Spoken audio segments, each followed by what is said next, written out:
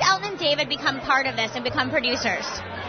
Well, one of my dear friends and a producer on the off-Broadway production, Anthony Barilli, and I wrote a screenplay many years ago for Ben Stiller's company called Showstopper. And during the course of the movie, a new Broadway musical is being mounted. And it's about a theatrical family.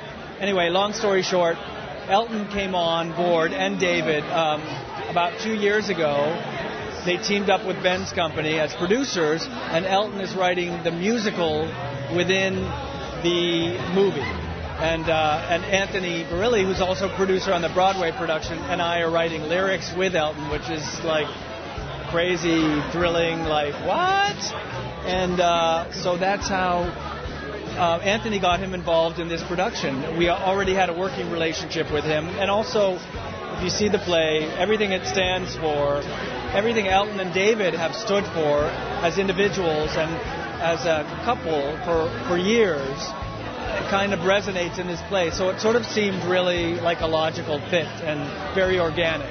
We're like the little play that could, and miraculous things keep happening to us.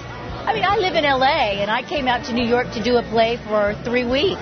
And look, you know, I'm on Broadway, and Elton John is my producer. What? I think that it's a play that represents a lot of different groups, and not in a political way, but in a way of kind of recognition.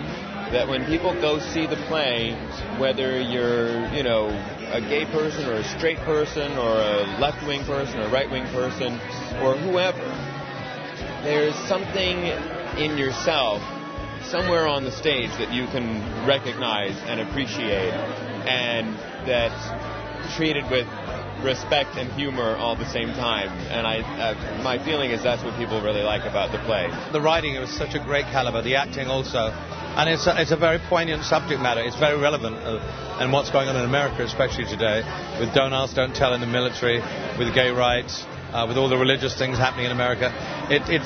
We're not that far apart, us human beings, in the end. You know, we all want to love somebody, we all want to be held, we all want to care about someone, and that is the basic right of every individual, to be able to love someone who legally that they love, and that's the big point for me. Such a great play. If I weren't in it, I'd really love to go see it. It's funny, it's smart, it's provocative. It really is extremely entertaining, but it makes you think, which sometimes can be mutually exclusive.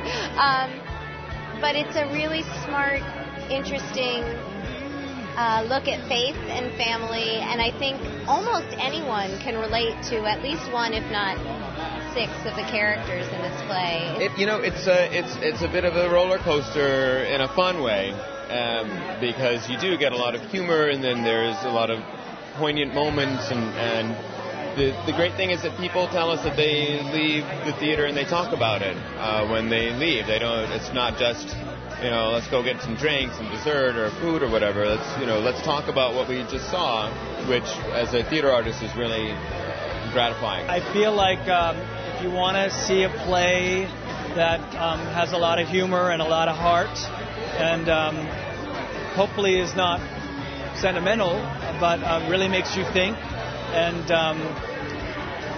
sort of deals with some political issues and issues of faith from a very sort of human standpoint, come and see the play.